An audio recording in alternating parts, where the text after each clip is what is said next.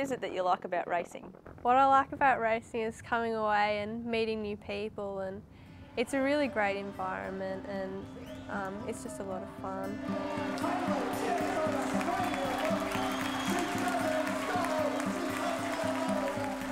How do you handle travelling so much? It's hard travelling a lot sometimes because I think I was away nearly 6 months of last year, and it's hard, but like you make really good friends with the people that you're in a team with, so that's probably the best part about it all. My favourite memory would have been winning the Omnium and the team's pursuit last year. I think the Omnium was really exciting. I never really expected to win all 6 events.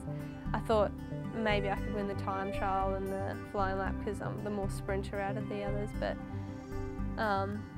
I just went above and beyond everyone's expectations, so that was really exciting for me.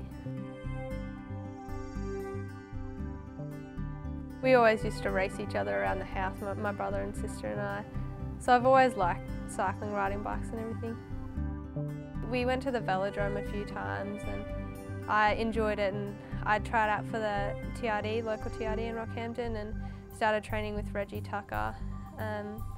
From there I really started to enjoy it. I met Anna Meares for the first time, and that was a pretty great experience, and I knew I really wanted to do cycling. It's pretty exciting having Reggie as my coach, as he coached Anna when she was back in Rocky as well, so I always get the stories of what Anna's done, but it's really motivating at my training as well. Now that I've finished school, it's pretty much get up, train, sleep, train again, pretty much every day. When I was at school, I struggled a little bit. I was falling asleep in classes, but my school was really supportive because Anna obviously went there, and I got spare classes that I could go do my training. This year I think it will be a bit easier because the TAFE course is by correspondence, so I can do it in my own time and just do the work experience when I can.